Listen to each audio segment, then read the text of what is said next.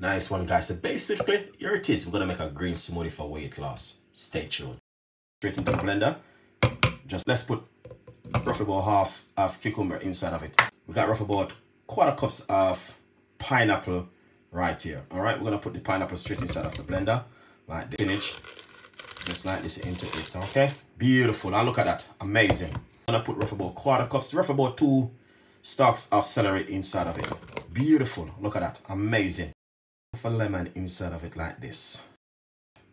All right, now of water inside of it. All right, put on the lid and we're gonna take it to the blend. Beautiful and nice. Okay,